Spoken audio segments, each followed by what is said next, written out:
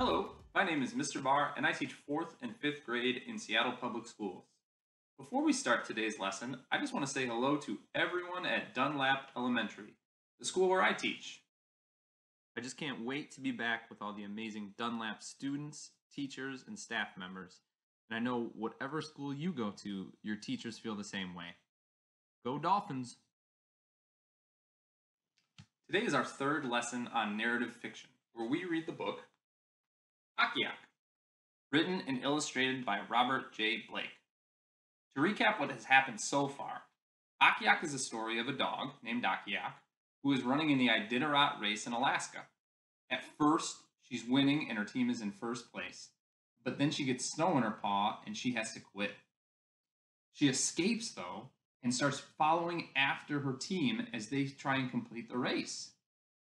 While we read today, we're going to pay close attention to our elements of fiction: characters, the people in the story; setting, where and when the story takes place; plot, what happens to the characters in the story; and we are going to add another one: conflict.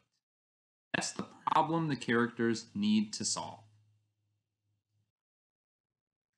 Why do we need to know all these different elements of fiction? Well, understanding elements of fiction is a great reading comprehension strategy. Think about it. If you know all about the setting, characters, plot, and conflict of a story, then you're absolutely going to understand pretty much the entire thing. I'm so excited to see how this book ends, and I hope you are too. Let's see what happens today.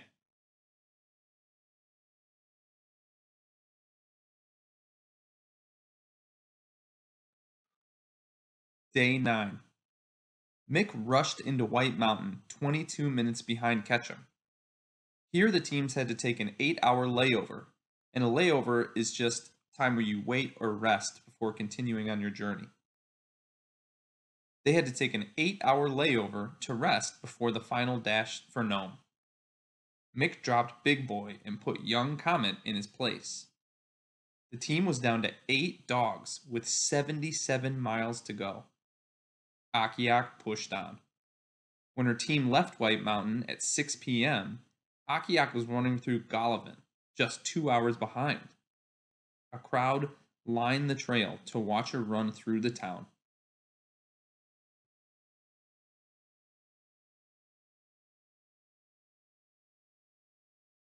Day 10.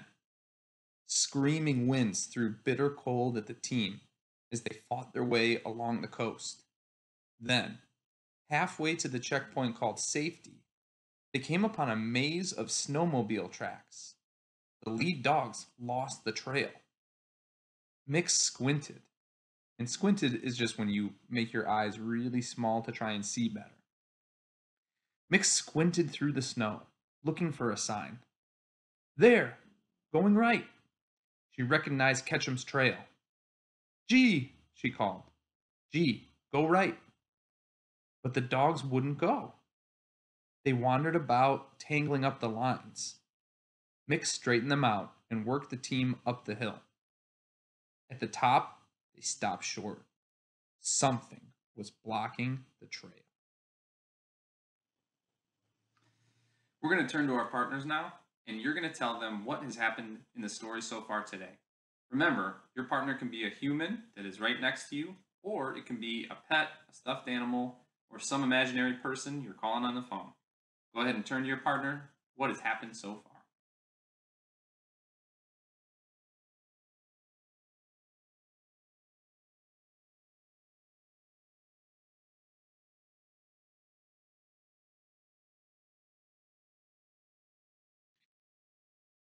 Maybe you told your partner that Akiak is getting closer and closer to Mick's team. Maybe you mentioned that Mick's team is starting to get lost in the snow, or that the race is getting close to the finish.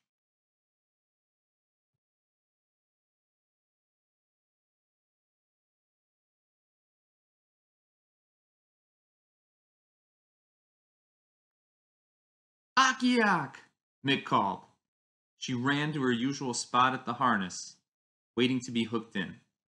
Sorry, old girl, Mick hugged her. Rules say I can't put you back in harness. Get in the sled. But instead, Akiak circled the lead dogs, pushing them and barking. What is it, girl? Mick asked. Akiak ran back down the hill. Mick laughed. Ketchum's team had taken the wrong trail. She turned her team around and rushed them down to Akiak, who jumped into the sled. Take us to Nome, Mick called to her.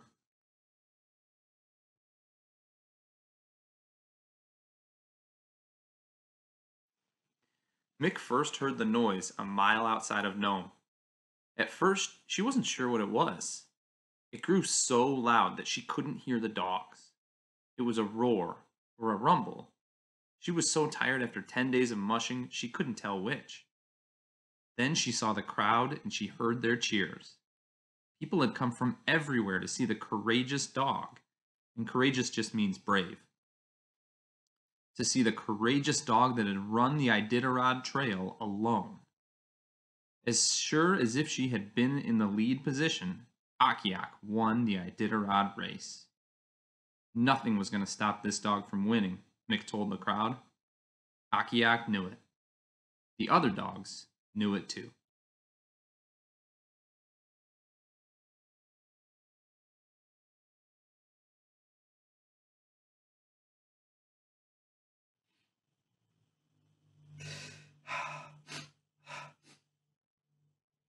Sorry, I think it's allergies or something.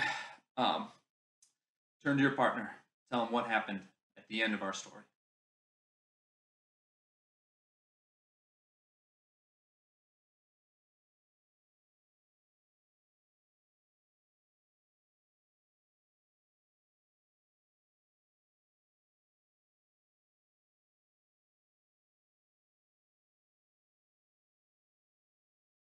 You might have told your partner that Akiak helped lead Mick's team when they were on the wrong trail.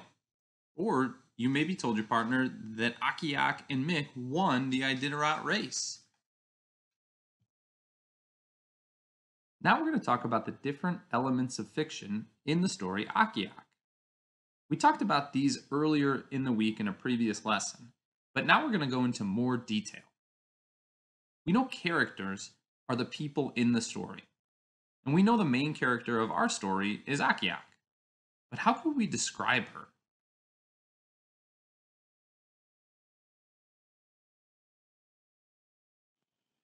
You might have said that she's old and experienced because of the different times in the text where it mentions how long she's been racing.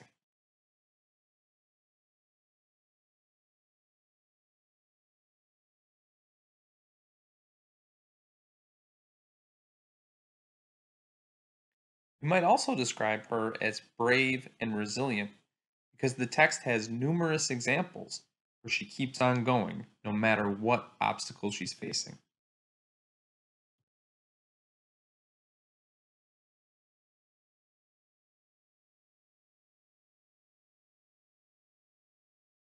Setting is where and when the story takes place.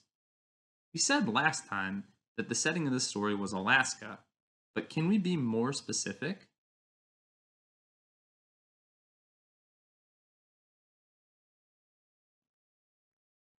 Robert J. Blake uses the actual Iditarod checkpoints to show how the setting changes throughout the story. Can you see them on this map?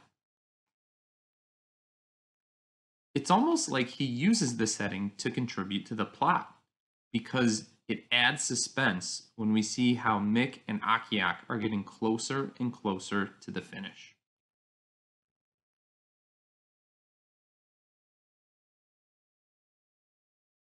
The plot is what happens to the characters in the story. And there are so many different plot points that we could talk about. But is there one point that was most important near the end of the story?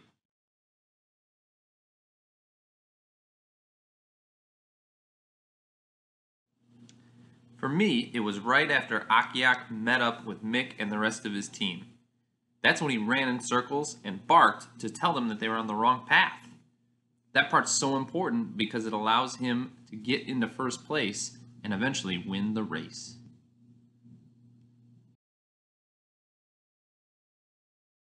Conflict is the problem the characters need to solve. What's the conflict in this story?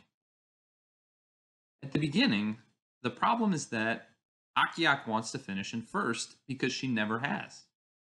But that changes when she gets injured. And all of a sudden, the conflict or problem isn't about finishing in first, it's about survival. And can she even find Mick again? It just turns out that she solves both problems by finding Mick and finishing in first. Now we're going to do a fun writing activity.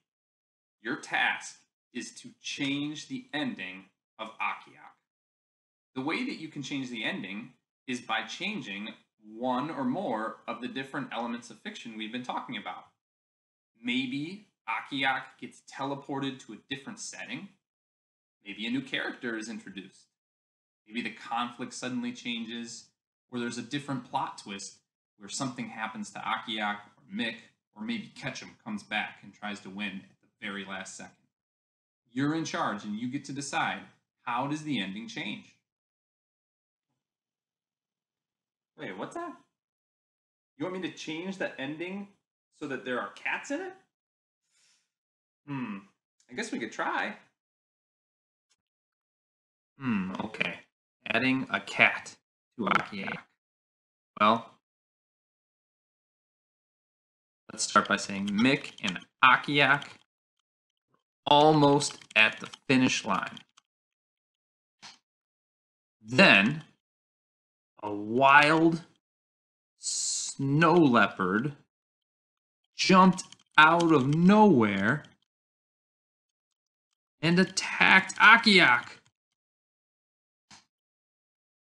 Akiak fought bravely and defeated the snow leopard.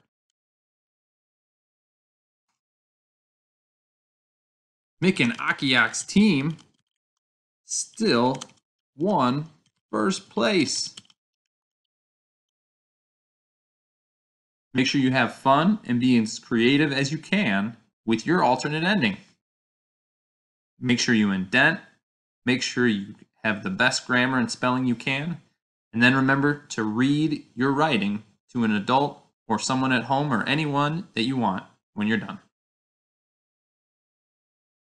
Now it's time for your independent daily reading. Remember to find a narrative fiction book and read for at least 30 minutes. The whole time you're reading, you need to be thinking about all the different elements of fiction that we have learned about this week.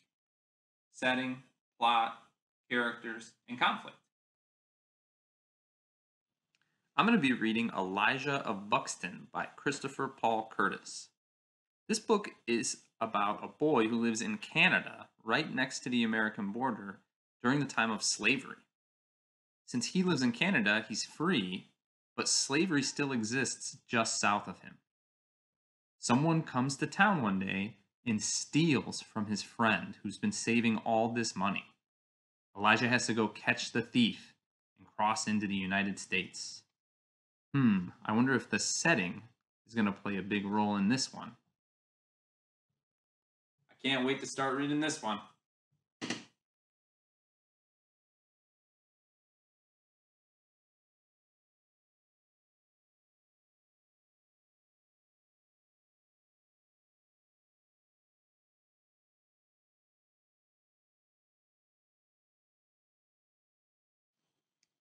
If you're running out of books at home, here's a way you can get some using the Seattle Public Schools website.